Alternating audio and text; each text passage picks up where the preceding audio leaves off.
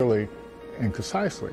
And once you learn how to do that, then you can bring in all the stakeholders and you can get into programs that'll help you and train you on how to build it. But that first step is you have to design a business model that is desirable. When I initially moved back to Pensacola, I had a meeting with Lloyd. Lloyd invited me for breakfast, and I was telling him, man, I still have an idea for the entertainment industry. This is what I wanted to do. He was like, all right, I got Startup on the Blocks. So I need you to start coming to Startup on the Blocks and get a little more information on how to work through the tech ecosystem and take your idea and we'll get you where you need to go. My company is called The Know, is an app that is streamlining business for the entertainment industry. Yeah, so if you're a musician, what you would do is pretty much jump on the platform, you'll create a profile, but the way we created the profile is pretty much a cleaner way. So now if they want more information about you, you'll connect your social media platforms, your streaming platforms, and that way they can go directly to it. What we also have included is your calendar. So pretty much you can set your days, you can set your price for your days and automate your booking. So initially talking to Lloyd, my idea was all here, it was there, it was over here, it was over there. It was like, all right, Quinn, I get it. You got a lot that you want to do, but we need you to bring it in just a little bit and then work on your pitch, your story, and how you're going to bring it full circle to get people to understand what you're trying to create. Most of the programs here wasn't inclusive, and so we said we'll focus on helping founders of color. We also start at the beginning of the thing, at the idea stage, whereas a lot of the programs you see here locally, they start after you're up, and that's not very efficient unless if you don't have a lot of money, you can't recover from your mistakes.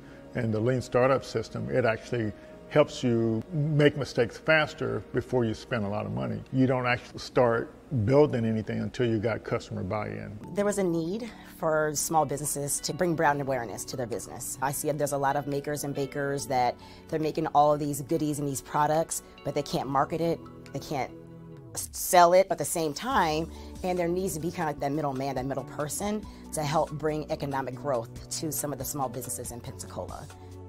So Taste of Pensacola, I came up with that idea during the pandemic when I saw things at that time that Amazon couldn't fulfill. They didn't even have those products, but the local people in the community, they did. And so there was a ton of people coming out saying, hey, I make masks. I'm like, wow, this is amazing, all the local people here that are just as talented that can actually make those products. And so I wanted to kind of showcase who they were. So with Taste of Pensacola, our income streams, we have several of them. We have the corporate America, we do corporate gifting, just regular consumers, different Pensacola natives that don't live here that want to purchase our boxes, like a taste of weddings, distribution. So we also do bulk sales. So for a private airline, if they want some local snacks and goodies on their passenger flights, they will come to Taste of Pensacola and we will source their vendors here locally, and we'll give a small business owner an opportunity to have reoccurring monthly sales. I've always had a really big vision for Taste of Pensacola. I knew that it could go beyond just local. I know that maybe other communities could possibly use the same platform that I'm trying to build. And I always have these big visions, but I never know how to even get there. Where do I start? I know it's more than, there's a lot of technical things behind it. I know there's a lot of research, but that connection, I never had it until, thankfully, I met and was introduced to Startups on the Blocks and was able to just learn more about how to grow it in terms of data. Things I just never thought about, framework, words like traction. There's a lot of things that I just did not know about and language that I need to know in order to get funding for my business. There's just a lot that I didn't know. I would go to the stores and look online. They didn't have a wide variety of natural hair products about 8 years ago. And the ones that they did have, the ingredients, it would say that they were all natural. And when I would research the ingredients, a lot of the ingredients were not natural.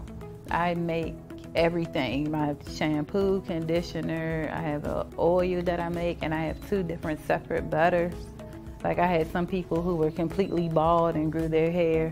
It's about giving women their confidence back in their hair. I have this salon and I have a second salon, and I have my products in about 5 beauty supply stores. So I need a manufacturer to keep up with the demand at this point. Startup on the Blocks has helped my business grow, send me to different people. I'm able to do different pitch competitions to apply for grants in the community for small businesses. Lloyd's a really good person to connect with. He has a lot of resources here in the community that can help small businesses grow. If you have a product out there and you're trying to go big time, he's the person that you would want to meet with. So it's really important to have some type of support because 9 times out of 10, most founders start out on their own. And to have somebody that has an idea of how the ecosystem works and is able to tap into other resources and bring back to the community, and that pretty much has encountered some of the roadblocks or going through the same roadblocks that we're currently going through and understands where you're at, your culture and how you respond to things, is a big help because you don't really have too many people that have access to what we have access to here in the community. And a lot of people believe that you have to leave and go to bigger cities to do the things that we're doing here. But I mean, it's one thing to have exposure, but you have to actually know it's here in the community in order to take advantage of the resources. So I get approached and I talk to friends all the time that wants to either start an idea or hear that I'm actually doing the app and wants to know more information about how are you doing it or what's the process, what's the path. I'm like, man, we have somebody here, Startup on the Blocks, Lloyd Richard. And Lloyd is here, he's a great resource to the community and to founders that's trying to learn the ecosystem. So join Startup on the Blocks. Hello, hello. How's everybody doing out there in Startup on the Blocks land? Hello, Jim. How are you? I'm doing all right. How are you? Yeah, welcome to Startup on the Blocks. We really appreciate you coming on to kind of share some of your journey and some of your ups and downs and insights and all that good stuff. Glad to have you here. Glad to be here. All righty. First, I want to thank our sponsors that support our program. And we actually got a new sponsor this week, and I'll get their logo up for the next event. So you're familiar with Blacks in Technology, right? That I am. Yeah. So so we signed an agreement with them this week, and so we're going to be they're going to be supporting our Stop on the Blocks program and making the training available to the Blacks in Technology members. So great.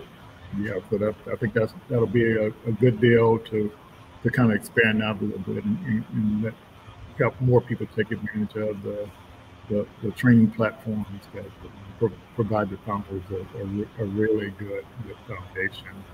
So you've been involved with Blacks in Technology? Yeah, it's kind of a recent move. Okay. But yeah, I met Carmen and started to have conversations about what they're trying to do, and there was just a lot of alignment and trying to understand like where they currently are, where they want to be, and what we feel as though that the ecosystem needs. And yeah, I'm just fantastic. I've been here trying to do my part. Well, you're on it, so you're definitely helping, and we surely appreciate that. And so definitely got a lot of good opportunities for founders out there. Yes, so let's keep the ball rolling here. So so you're our guest tonight, and we got a few more coming up. So I'll let you go ahead and kind of introduce yourself and just a little short introduction here.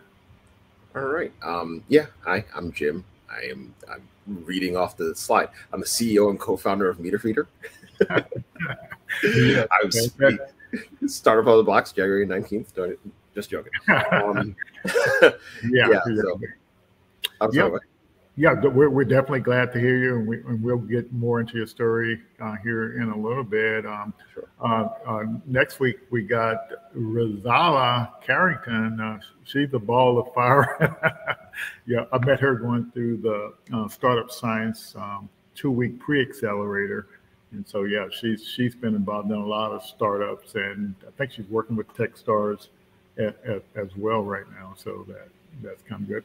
And then next month, we're going to have another female founder, and she'll share some of her stories as well. All right. Alrighty. So would you agree that the number one thing that the founder has to do is get their mindset right? Oh man, but I mean that's the hardest thing. Yes. Yeah. And so what we do with Startup on the Block, we try to, you know, let founders know, or people who want to be founders know, one of the key steps is getting the mindset of a founder, and then you have to learn the skills and best practices for being a founder. And if you do that, you can take advantage of all the opportunities that are in the ecosystem. And there are a lot of opportunities out there in the ecosystem. So that's kind of the key to unlocking those things. And for me, the logic behind that is, like Black small business, Black startups, we start out with way less funding than our counterparts. And so we need to leverage some of these things in the ecosystem to kind of help grow. And later on, I hope you share some of your stories about how you leverage the ecosystem to kind of help out with Meter Feeder. And so we'll first off, talk about the journey of a founder, and so I'll show 3 different little kind of like roadmap things here. And it starts way before you actually launch your product or service, and so that's one of the key things. And you have to go through these phases in order to keep moving forward. And so the startup science thing, I don't know if you're familiar with it at all.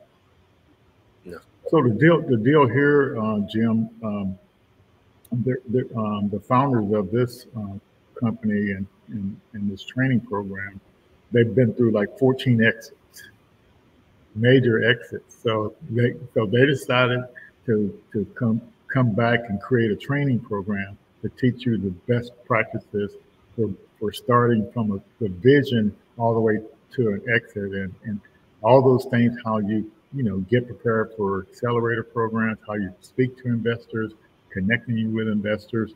And so to me, this is a godsend for us, because it actually provides all the tactics that a founder needs to know how to communicate with investors. Great. Yeah. And so our main training program is, we use the Lean Stack platform. And I think this particular approach illustrates an approach and one of the best methodologies for, once you have an idea, how to work with that idea to kind of get it to something useful. And so first off, it's all about getting that foundation, that mindset, and then designing a scalable business model. Did any of your training, anybody say, well, we're going to teach you how to design a business model that's scalable? No, it literally started with do things that don't scale. Okay. Right? And that's what I did, right? It's like, I mean, I was writing, I was essentially walking door to door. And when I learned something, I went home and wrote some software, right? So I was definitely doing things that didn't scale, and I knew that I was doing it until I was able to find the right the right concoction that I needed. Yes. Yeah, and so the idea with this this business model design and foundation thing is, the idea is the objective for that is so you can learn how to pitch how you make money with your idea clearly and concisely, and so once you can do that, you can actually recruit co-founders, you can get into programs, but you have to be able to communicate how you make money with your idea clearly and concisely.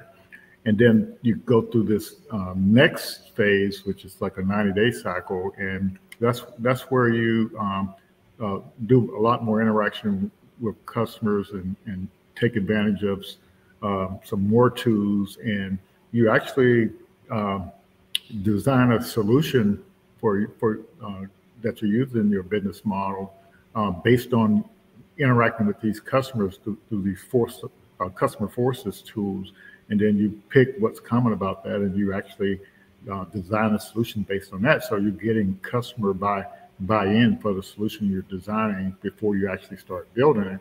And so the idea is, with all the cloud technology and all the technology that's available now, you could potentially build an MVP in a couple of months. It doesn't really take that loan to get an MVP out there for somebody to use. And so, and every startup is trying to get to this knee in the curve where you get that product market fit.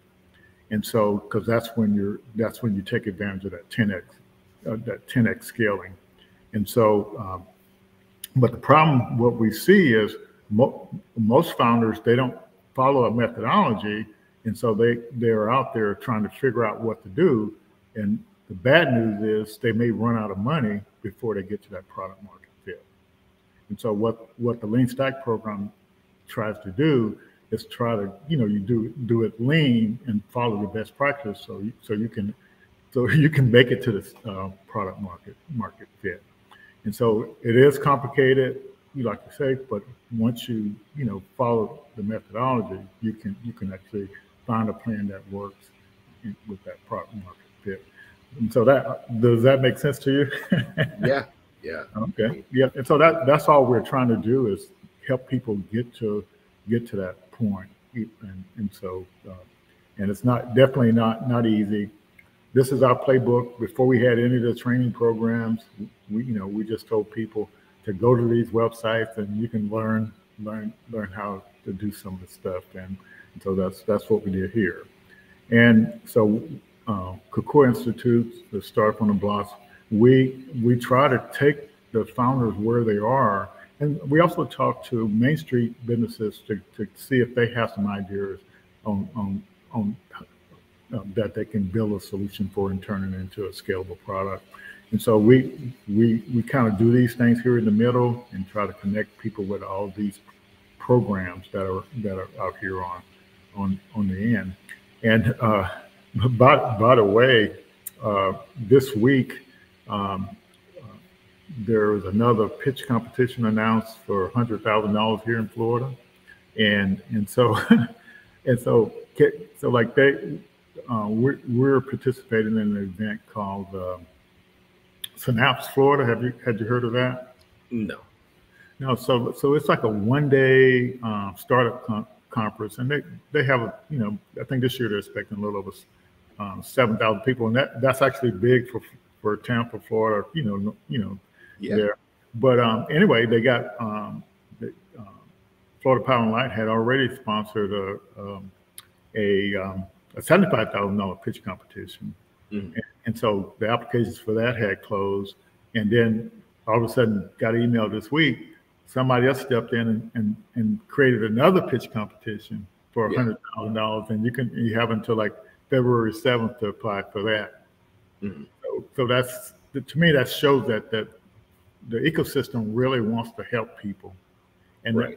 that $100,000 one, they're going to actually train you how to pitch before you get up there and pitch your idea. Nice. Yeah, I mean, that's one of the things that I'm really, like as far as pitch competition is concerned, you can say that I'm not one of the greatest fans of pitch competitions. Mm-hmm. Because I'm like, entrepreneurs should be working on their business, not entertaining rich folks. So, I mean, I'm glad that, because whenever someone's like, oh, I'm throwing a pitch competition, I was like, if you want to help, just give them the help. Yeah. So when you're saying they're actually just going and helping them, with the pitch and things on those lines, that's great. And it just so happens that someone might win a whole bunch of money, right?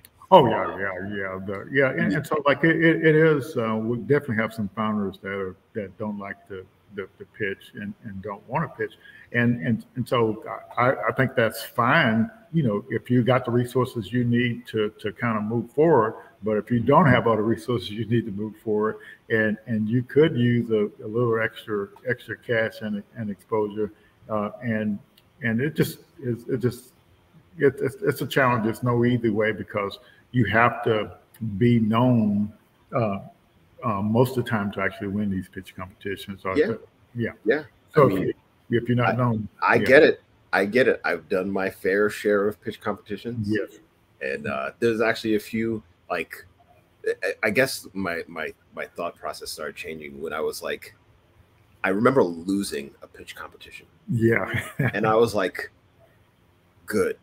right? It's like I wanted someone else to win, and when I lost and they won, I was like, they should have just gotten the help to begin with. Like, there's no reason for this pitch competition. Like, they should have been, you know, in the position so that we can all gather around one another and lift each other up. So, I fully agree. But at the same time, I'm just like really hoping that the people who come in second, third, fourth, and fifth get the support that they need as well, rather than just the person who gets it first.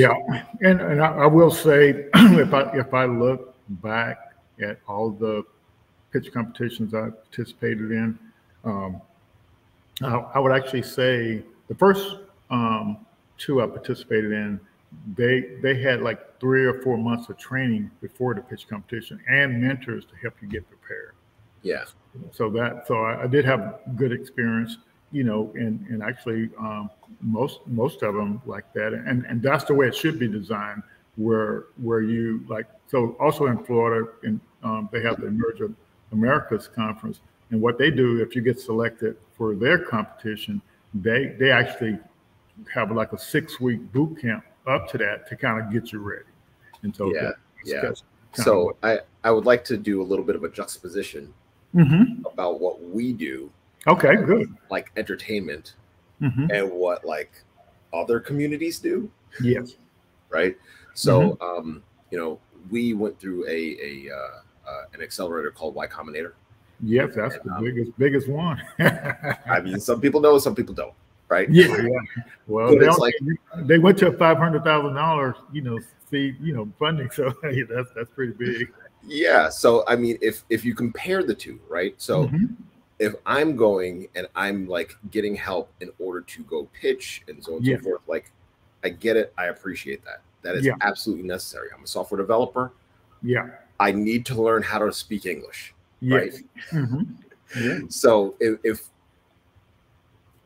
the difference is I'm going into a pitch competition and I might get something, I might not get something, you know, whatever. Y Combinator, they fill the room with hundreds of investors, and you're not allowed in the room unless you're known for writing checks. Okay. That's a sweet position to be in. Exactly. Look at the difference. Look at the difference. Like one person might walk out of the room with, you know, a couple bucks in their pocket. And then other people are getting literal millions of dollars. Right. And it's a bunch of people. It's, you know, so it's like, you know, when I see my friend on stage and he's pitching, I'm not sitting there hoping that he flubs his lines so that I can like give my one-liner and then walk away with a couple bucks. Whereas on the other side, you know, I'm like rooting for him. I like really want his business to do well, or her business to do well. And, you know, impress the investors and walk away with, you know, a war chest so that they can go and, you know, feed their families and hire people and, you know, become a staple in their community. And we'll get back to Y Combinator and you know, after we talk about you know, get into your journey, because you definitely need to share your experience on, you know, applying for Y Combinator and what a difference it made in your startup journey. And for the audience, the Y Combinator, they also do this thing called startupschool.com.org, and they have the free training on there to kind of get you prepared, you know, if you can't get in the accelerator program. So that's a really good. And so I guess one of our playbook points is, you know, do, you know, the startup school training, because it literally, you know, teaches you what to expect, and they have all the resources there to kind of move you forward. So it's actually a really, really good thing. And I'm definitely excited about it, and I love to meet people that have been through that Y Combinator, and they set a really good example. But what I heard was they actually opened they kind of like open source being a founder. Yeah. Yeah. Yeah. I mean, and that's the thing. Yeah. It's like all the things that they, you would see as being secret. Like they literally tell you all the things like in public that they do in private. Like it's, I mean, granted, you do get like one-on-one time with some really great folks. Yeah. But yeah, like a lot of the things that you learn at Y Combinator, they're really just saying, essentially the same thing, right? Gotcha. That's exactly right. So we want to kind of give you a minute, just a couple of minutes to kind of talk about how, like from a young guy, high school, whatever, and your journey and kind of what led you to this, doing in Media Feeder. And if you want to tell people a little bit about Media Feeder first, so people kind of see how you got there. Sure. Well, okay. How about I start with who I am, where I came from. Yeah. Okay. Then work my way through. Okay. Good.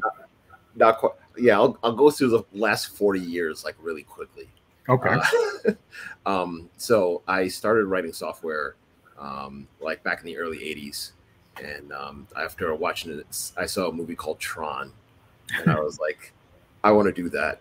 What did they do? And my mom was like, he was a computer scientist. I was like, computer? Like science? Like chemicals? And they were like, no, computer science. So she got me in like super early. And my mom and dad came together. They scraped their pennies together and they sent me to New York Tech to go to like programming camp, right? So, yeah, like fast forward into the 90s, everyone was trying to find themselves. So I ended up leaving software for a little bit and then started getting into high energy physics. And they told me like, don't get into high energy, don't go into science because you'll be begging for money for the rest of your life. So I ended up becoming an entrepreneur. Begging for money. So yeah, I mean, after that, I decided to go into medicine. Realized I didn't really like sick people. Got back into computer science. Went to Carnegie Mellon University. Studied artificial intelligence. I mean, there were amazing people, like professors like Herb Simon, the godfather of artificial intelligence, and people like that, like going there at that time, right? Fast forward a couple of years, I mean. I'd say like 97. I got a job writing software, and they actually, like, my boss took me out to lunch, and he actually sent me to we looked in the sky. We see a helicopter, like one of those nice fancy helicopters. Yeah, and he was like, "I bet you any amount of money that is not a software developer out there." And that's the point where I was like, oh, I'm not going to get really, really rich as a software developer. I need to be an entrepreneur. Right? Okay, gotcha. Yeah, so I ended up building all sorts of things. Like there was this thing called pghlife.com where it's like, it was a search engine like Lycos or Google, but instead of searching for websites, you search for things. Right? We also did, I built a product where it was a cell phone, like one of those big cell phone bricks. But it's like you would scan a QR code and your doctor would be able to put a diet on your phone. You get a red light if you're allowed to eat it, a green light if you're not allowed to eat it, and investors, they didn't want to touch it. They were like, who's going to use the internet on their phone? And it was just a mess, right? So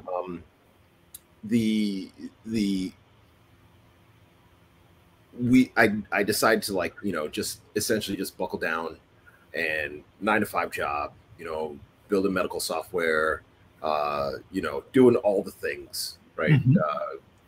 American Eagle Outfitters. I was, doing quote unquote important things, right? Okay. So then suddenly my co-founder and I, which we started writing software together like in 2000. So it's been like 23 years. Wow. That's pretty amazing. Yeah. So that's a lesson. Like, we did not meet each other in a speed dating situation. Okay. So like when we when he wants to wring my neck, he realizes that he loves my wife and children, right? So Okay. it's like we're here to make each other rich, not to like, you know, win an argument. Okay. But yeah, so before we started Meter Feeder, we built a platform that handled about 30% of all the mobile retail sales in the U.S. Wow, So that's pretty big. you bought 3 things off your cell phone. You probably touched my code before. Okay. So with that being said, we started Meter Feeder. Meter Feeder, in its current incantation, is a way for internet-connected devices to pay for parking. Okay. So the first thing that everybody says is, oh, well, I have an app where I can pay for parking. Well, that's cute. It's not 2007 anymore. There are other internet-connected devices like your car, Yeah. right? So we actually started working with fleets so that fleet vehicles can turn their vehicles off and automatically pay for parking. Wow, that's pretty. We decided to innovative. not leave it there, and when you turn your vehicle on, you actually can search, see if you got a parking ticket. Okay. So we're really trying to keep everybody compliant at this point. Gotcha. Yeah. So that's so what led you to the fleet approach? You know, to as a kind of go to market type. That's a great question. So, man, all right. So COVID happened. Right? Okay. I'm in Pittsburgh, Pennsylvania. 13% of Pittsburgh's annual budget is parking taxes. Wow. Not parking payment. Not parking payment, is parking taxes, right? Wow. 95% of their parking revenue disappeared overnight. Okay. Gotcha. So now what? Right? So 13%, and that's taking 13% out of your budget. Yep. So I realized, like, you know, everybody's a little bit desperate right now. I don't know. Like, so I literally just started calling different people, like parking authorities across the United States. And I'm like, look, I realize that you're going through a hard time, and I literally have nothing to sell you. I just have a couple questions, right? So I'm like, what are you currently doing? You know, like, are you like laying people off? Are you, you know, like, just like, and people were just telling me like all the stuff that they were doing, right? So I would get in contact with, you know, there was Pasadena, California. There was the guy was brilliant, right? He was like, I don't want to lay off my parking enforcement officers, so I'm sending them to be couriers for COVID tests. Okay. Right? So he's getting money for that, so he could keep on paying his people. Okay. So then it's like suddenly I would get like tips like that, and I would start telling other people about it, and they're like, "Ah, I could do that too." I'm like, "Yeah, you can." Right? So it's like everyone was getting me like tips and tricks and stuff like that. Yeah. And I was sort of just helping. Okay. But then I started realizing everybody's mere mortals like you and me are staying home. Yes. Right? But the curbs are still being used, except it's just being used by people who have trillion-dollar market caps. So the least I can do is A, help them continue to get parking revenue. And B, what a lot of people don't realize is on the books, like I'd say about only 60 to 70% of all parking tickets get paid. Okay. So I'm like, let's just make it easier to pay for parking tickets. Yeah, that's right. And then suddenly it's like it just really hit a nerve where they were like, we need to prepare, right? I mean, just multiple things, right? Next time COVID happens, like they need to continue to generate capital. Yes. In addition, you know, what happens when autonomous vehicles are here, right? I got to put a quarter in the meter if there's no one in the car to put a quarter in the meter. That's right? So you're right. Being able to move in that fleet direction was essentially a game changer for us, and it helped us stand out in the market. Yeah, so like it sounds like you live, based on what you said, it sounds like you got the idea as a result of COVID. Yeah, COVID did a lot of bad things. COVID did a lot of bad things. I wish it was never here. I would, you know, overall, it was not a net positive for the world. However, you know, you know, living in the real world, I appreciate what it's turned into, and you know, what we were able to glean from it. Right. Yeah. I am in no way happy that it happened, Right. but I am happy that Yeah. I do have a way to provide for my wife and kids now. Yeah. So like, I want to kind of like take a little, uh, you know, kind of information thing here. So, so you just pointed out kind of COVID kind of force you into a thing, or help you get into an innovative mode, and you created some new technology. And so that's why they were saying when COVID happened and all this new innovation started to happening, it actually sped up the innovation, you know, cycle. And Yeah. so this idea about the average black wealth going to zero by originally, I think they said like 2055, and then they said, well, based on what happening with COVID, it's probably going to happen 10 to 15 years sooner. And so because that's what you know challenges do. But so you said you know you majored in AI at Carnegie Mellon, and you know once people start learning stuff from AI, it's going to help them be even more innovative, you know, and so Yeah. it's accelerate innovation. Yeah. Yeah. Absolutely. And this is one thing that I need to say out loud, Yes. because this is just me speaking to me like Yeah. 5 years ago, right? Yeah.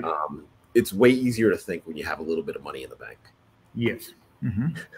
Yeah. You have that time where you're not saying, you know, like one of the lowest points of my life was having one of my sons tell me that he was hungry and I didn't know where I was going to get food from. Right. Yeah.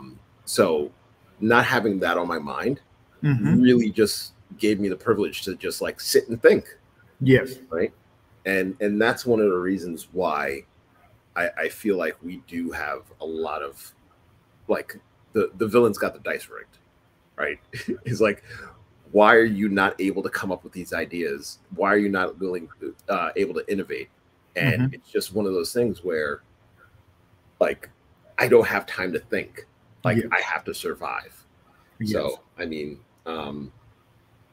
I'll leave his name out of it because he definitely he gets a lot of heat for saying things like this.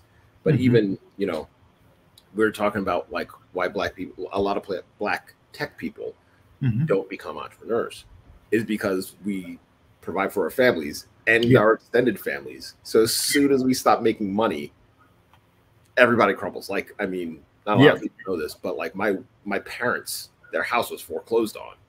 Mhm. I could not pay it anymore. Yeah. Right?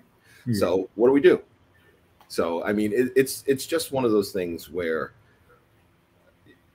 we're playing two different games. Yeah. We're playing two different games right now, and you know, until we figure out a good way to make, you know, success stories, like people actually making money, to invest back into the black community, so that we can make those mistakes that you were saying in that video, right?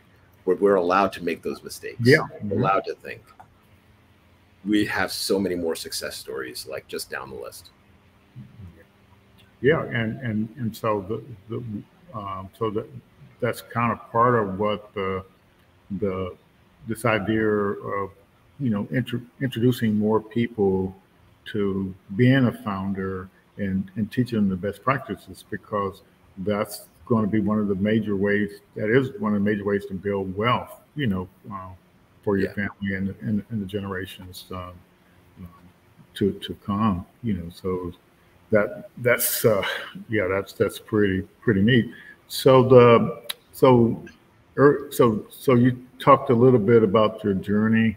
So like, so Meter Feeder, you so you what was your initial thing that you were trying to do with Meter Feeder when you first got started? It was an app to pay for parking, Yeah, right? just to pay for Yeah, parking. yeah. And So and so who were you targeting as the paying customers at that time? yeah, so I mean, the paying customers was just going to be the people who are Okay. parking, right? Okay. But the thing is, um, you know, I didn't know anything. Okay. Right? I didn't know what B2B was. Like, what is that? Right? So, like, people talk about SaaS models and all that stuff. Yeah. I was just a software developer who knew how to build things. Mm-hmm. And, you know, you were saying a couple months for an MVP. My co-founder and I, we entered a hackathon. We were done with our MVP over the weekend. Yes. Yeah. That's mm-hmm. So, yeah, I mean, we just knocked something out and went door to door and tried to sell it. Gotcha. Actually, you know, like now we're far enough removed where I can sort of tell the stories, right? So we sold the first municipality. They were like, cool, we have a way to pay for parking with a mobile phone. Amazing. We still use handwritten tickets. How do we tell when somebody paid digitally? We're like, you use our parking enforcement software, of course. We'll show it to you on our next meeting on Monday. We went home and we wrote it so quick. Yeah. Yeah, I mean, we just listened to, you know, oh, we had a very big oversight, and we went and we wrote it, and we actually, that was one of the things I was saying, that like we did that to scale. We walked around with the parking enforcement officer. Yeah. And we just sat there and wrote tickets with them for like weeks so that we were able to see, you know, we were able to make a product that they actually wanted to use. Okay. Gotcha. Yeah. So, so that, you know, relationship with the customer, I mean, so it actually sounds like it paid dividends for you all and helping you come up with problems that needed to be solved. And so what you just said about, you know, doing a hackathon and overnight, over the weekend, coming up with the MVP, that's fantastic. And so kind of what I want to kind of spin off that is the fact that, you know, it sounds like in your case you had relationship with someone, and you both, I guess I'm assuming, are technical. Both of us are technical, yeah. Yeah, and so you have the skills to actually build whatever you're going to do. So what the Lean Stack methodology says, if you're not a technical co-founder, if you can pitch that business model you design clearly and concise on how you make money, you can actually attract a technical co-founder to kind of to be able to build stuff. But if you're trying to get a technical co-founder and you're not making it clear how you're going to make money, they're not going to be all of a sudden ready to come over and work for equity, you know. yeah, absolutely. And I would also say, you know, because I've seen so many people fight over like 1% to 2% over like, you know, like, oh, it's our third day of it's our third week as a company, right? Like, no, it's your third week as a company. They're a co-founder. Like, give them a chunk of the company. Like, it should be a double digit, like a healthy double digit number, right? If you're really trying to, you know, make your technical co-founder feel important. Yeah, and just so the audience know, you actually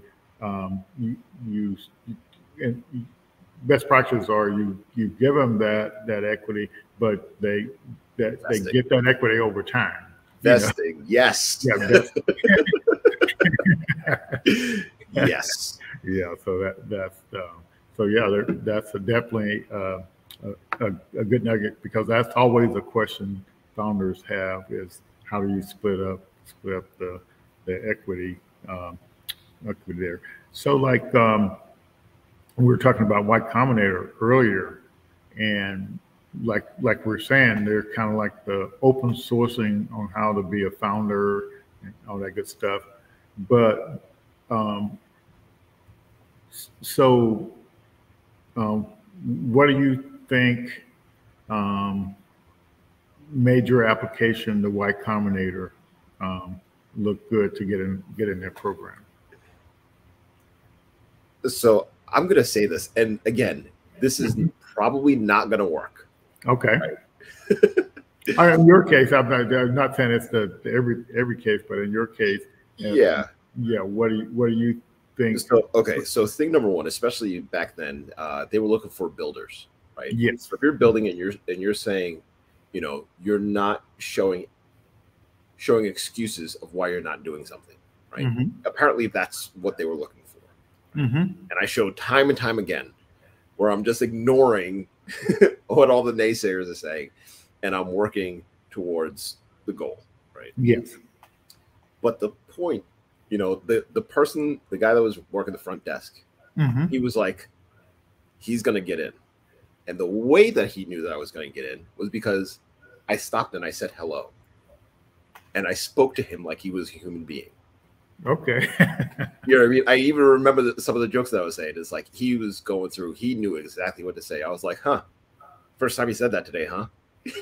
He was like, yeah. I was like, I don't know. You stuck at this desk. You want me to like get you a glass of water or something? Okay. And he was like, thank you, but no, right? So, I mean, that just treating him like a human being, like Jessica Livingston, she's one of the founders of Y Combinator. Perfect example, right? It's like she is literally one of the most powerful people on this planet. Not one of the most powerful women, one of the most powerful people. And people, they didn't know who she was. They'd be like, excuse me, can you go get me a glass of water, right? Wow. And people would be like she would be like, they don't get in. And they would be like, yes, Jessica. And that was it, right? So, I mean, I just didn't know. And I was just treating people like I wanted to be treated. And that's definitely a good trait. I want to remind the audience, we're open to whatever questions you have. If it's something about your startup or whatever, if it's something for Jim and you know what he's doing with his startup, feel free to chime in. So just from what I've learned from the startup school and listening to some of the founders of Y Combinator, so I can tell you what my guess is, you know, and what I've seen is like it doesn't, like you and your co-founder, you both know how to build stuff. Yep. And you've been working together, good relationships, and so it doesn't matter what you're building.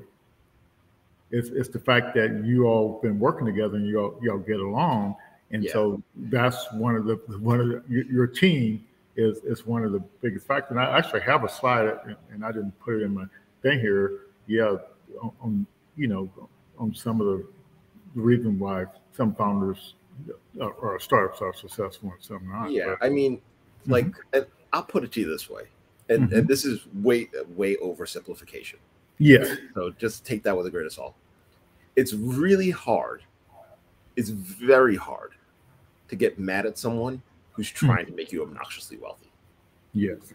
It's hard to stay mad at them, right? Like if they're like, I can tell him something and be completely honest with him because he knows I'm out there trying to make him obnoxiously wealthy and vice versa, right? So even if we don't agree on something, it's like, you know, someone's just going to be like, well, I trust you. Go. If this doesn't work, you're gonna hear, you'll see it in the Christmas cards for the next 10 years. I was actually just listening to an article about just what you're talking about.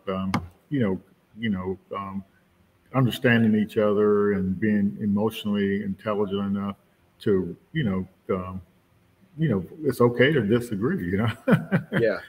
Like you need to have the hard conversations. There's actually a book called "5 Dysfunctions of a Team." Okay. Five Dysfunctions of a Team. I hadn't heard about that one. Yeah, that really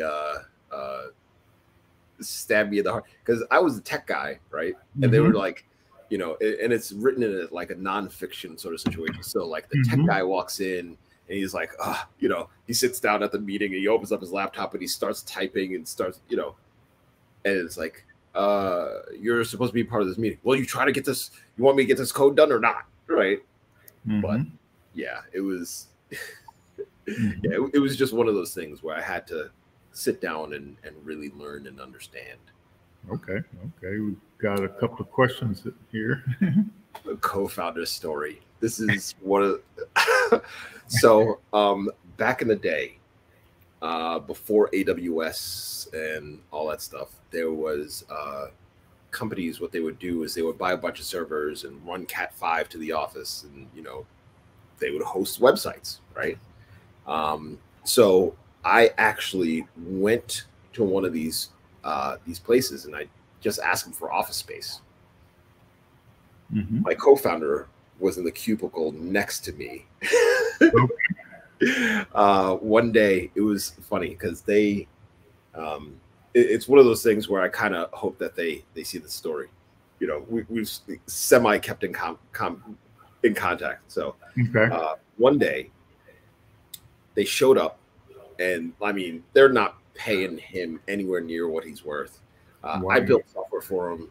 They're just not paying me. Right. So like they walked up to him and me like individually, and they were like, sorry, we can't really pay you this month. Like we're running late. We're running low on bills. Right. This man pulls out a wad of hundreds and says, here's $100. You gotta be kidding me. Here, I'm giving you what I can. Right. Wad of hundreds, and he's giving you one of them. And he was like, I realize this looks bad. I was like, okay, whatever, right? It's like, I'm here, I have heat, I'll have money for food for a while, right?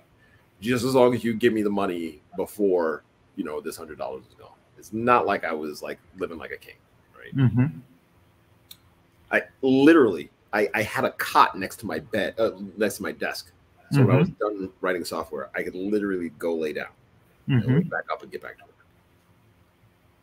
The next day, literally the next day, not like the next day, literally the next day, the two founders pull up in BMWs. You got to be kidding. So yeah, we left that day, and we were like, okay, we're building new stuff. We actually found an office literally across the street. Okay. And started working out of there. So. Yeah, wow. that was our co-founder story. Okay, fantastic. So, but that's when you first met him, when you went to look for that office space? No, I met him like when I first, that first office space with the server company. Yeah. That's where we met. Okay, gotcha. Okay, yeah, that's pretty neat. So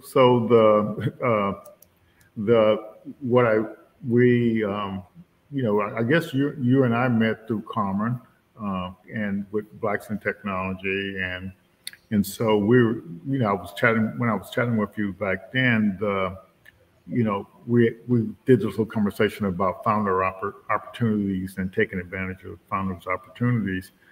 So would you kind of share some of your opportunity stories? I mean, what level of founder opportunities? Yeah. Because I think you told me that when you all got started, you all were, doing Rackspace or something. Yeah. Well, I mean, that was the hackathon, right? Okay. So we entered the hackathon. 300 people entered, and we ended up winning, right? So that was essentially our opportunity. We ended up winning $10,000. Okay. I have a wife and 5 sons, so needless to say, I needed to keep my day job, right? Yeah. So that was not quite the founder opportunity. It was, it was yeah.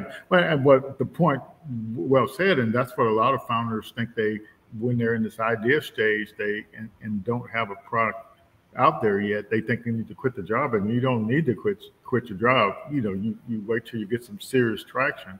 But the point is when you all started hosting your all software, you all were paying to have it hosted. And then I thought you said something about you ended up taking advantage of some opportunity. Yeah, I mean, I think that was, so the funny thing with that is,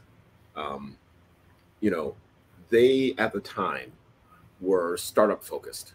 Okay. They were trying to show off some of their technology, and we were using all of their technology. I was like, I'm the CEO. However, I am certified in MongoDB. Okay. And they were trying to like, oh, look at our MongoDB stuff and stuff like that. So we used like every single thing and just talked about it. And they were like, okay, here's the poster child of what we need, like of what we want to show, right? So what they did was they ended up putting money behind promoting us, because all we were doing was promoting their capabilities. Gotcha. Right? And I like to call that buying people before they walk in the room. Okay. Right. So they're essentially forced to help us because we're a perfect commercial for their services. Yes, gotcha. And then they were bought by a private equity firm who like squeezed them for all of the juice that was left in. Yeah. So, but I think you said you all eventually started using Google Cloud Platform. Yeah, absolutely. Because Rackspace was known for oh man, how do they put it? Fanatical service. They were fanatics. They were fanatical service. And when they got to the point where they were just like, you might want to find another cloud provider. We're like, okay, we will find another cloud provider. And it just so happens that we were also part of Google Black Founders Fund. And, okay, so yeah, I forgot about that. But I guess the point I was trying to lead to with the opportunity, you ended up getting some cloud credits with Google. Yeah. I mean, we got, and I was being part of the Black Founders Fund, right? So not only did they give us some cloud credits, but they actually gave us like some real life US dollar credits too. So yeah, and so that's kind of what I mean when I talk about our opportunities. So typically, with Black founders, they do either 50 or 100K, and how many cloud credits they give you all? Yeah, it was 100,000. Yeah, so 100,000. So what impact did that have on your bottom line? Was that over 2 years or 1 year or what? I want to say it was 1 year. Well, okay. 2 years. It was 2 years. Yeah. Because they started. It's typically 2 years. Yeah, it's typically 2 years. Yeah. Yeah. So, like on our bottom line, it's like, honestly, like all of our stuff is like as streamlined as possible. So it's like we weren't burning a lot. But what it did do, because since we're, getting all of this data from vehicles, we were like, oh, let me build this model that, can predict parking availability and things along those lines, right? So it enabled us to like increase our R&D budget so that we can stay on the cutting edge, right? So when all the other big companies are like, this is what we're doing, we're like, no, you're not, because I know the actual real answer, right? So it helped us stay a little bit further ahead of the curve. Yeah. And so you said you got that opportunity through Google Black Founders Program. So how did you get into that program? What was the story, on that? What connections you had that helped you get in that program? So you remember I was telling you about, I don't like startup competitions or pitch competitions. And I told you that there was this one time where I was really like over the moon that I lost the pitch competition. That person was previous year Black Founders Fund, and she was like, you need to talk to Jim Gibbs. Okay. That's how we got into the Black Founders Fund. Wow. Okay. So like so the person that won, they talked to the people that were running the Google for Black Founders. And they recommended your startup. Sonia Ebron from Courtroom 5. Okay. Courtroom 5, like they're trying to keep Black people out of jail. I'm sitting there trying to help with parking, and you want me to try to win a parking competition, a pitch competition? No, hers is way more important. Gotcha, gotcha. Yeah. So yeah, like we essentially became friends. Like her smile's like a warm hug, right? So I think she's an amazing person, and you know, I guess So the hug is mutual. So where this pitch competition you all were in, so was that a part of another program, or did y'all just meet at the pitch competition, or what? Yeah, that was American Underground has a Google for Startups program, right? Yes. So you know, I honestly, you know, like after Y Combinator, you know, our first investor asked us if we could live like cockroaches, and clearly we can, right? Because we live in Pittsburgh, we don't live in Silicon Valley, right? So it's like way easier for me to like live off of less dollars. Yeah.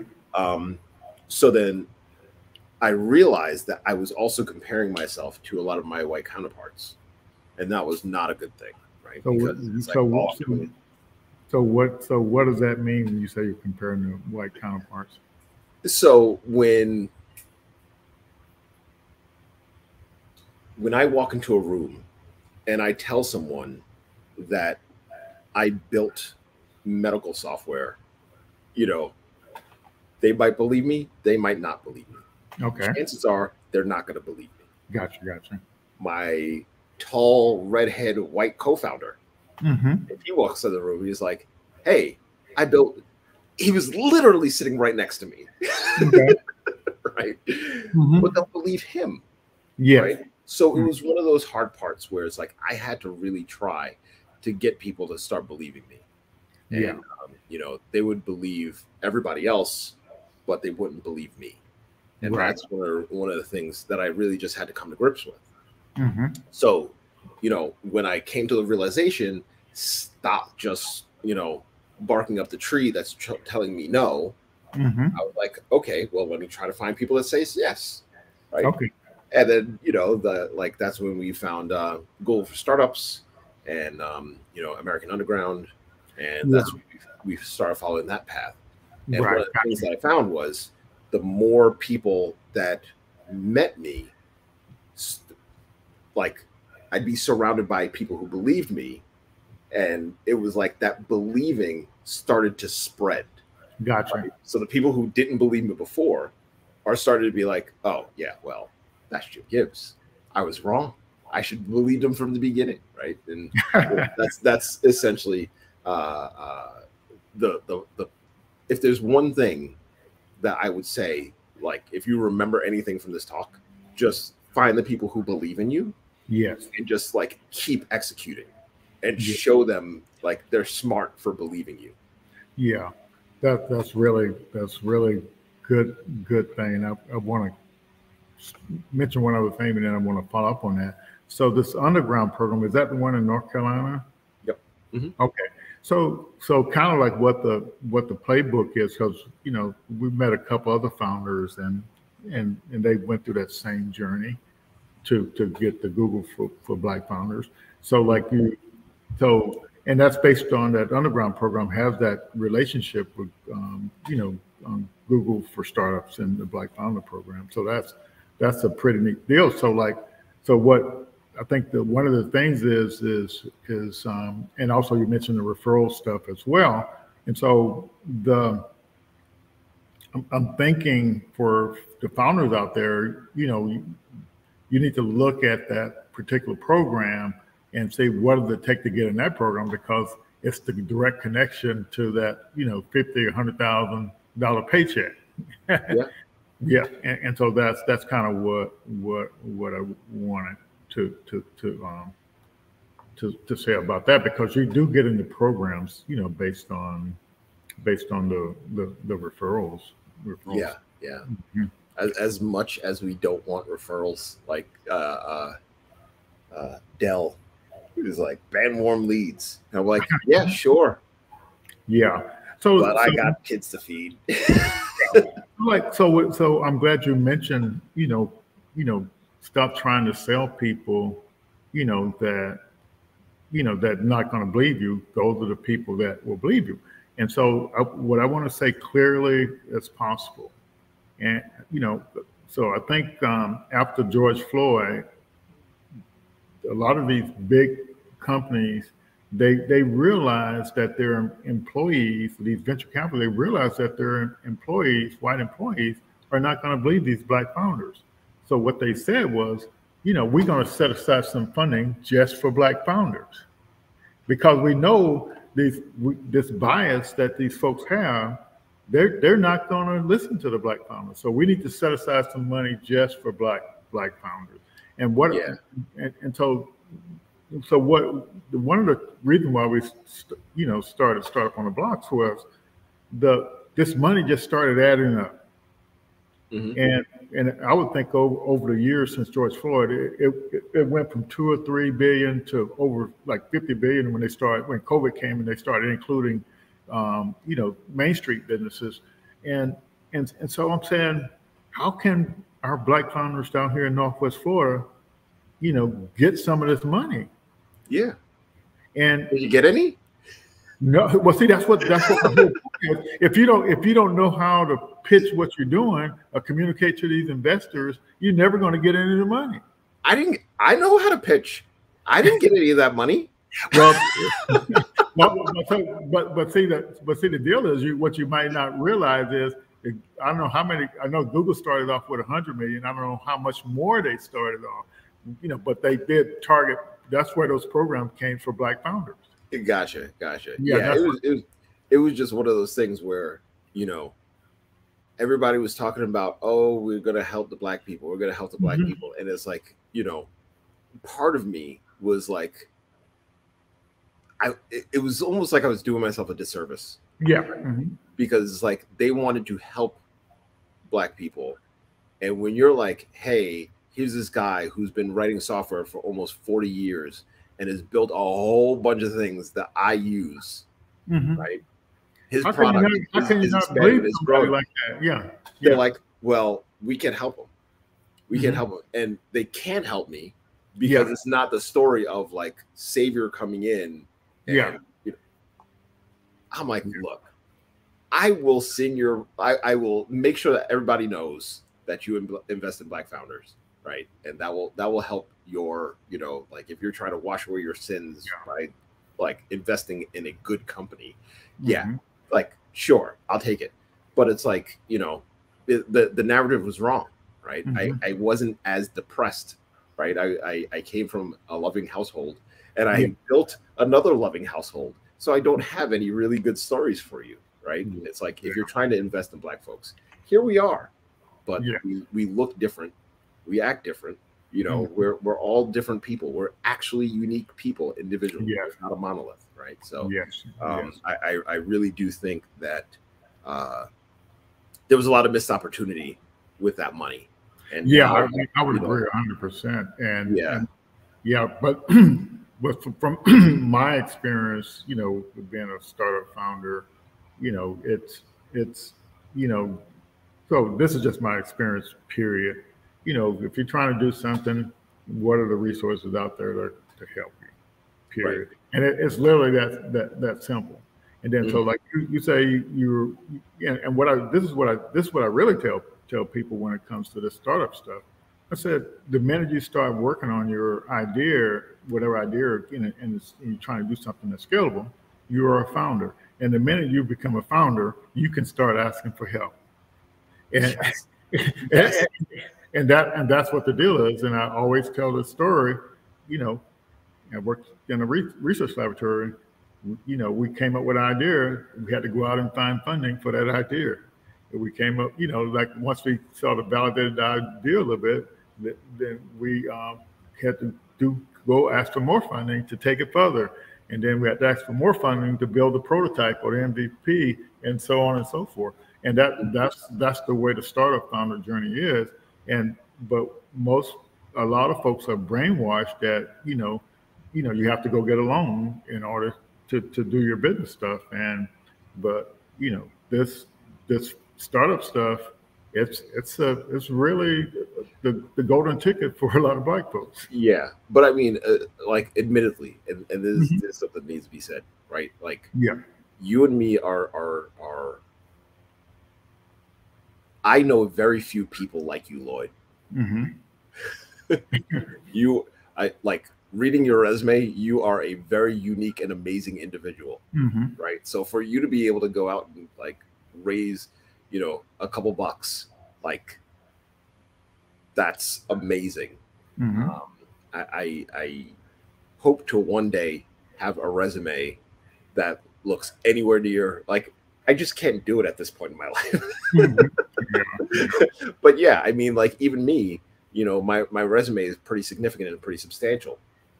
So it's like I feel as though it's my job to, you know, like, look, I got all this hair, right?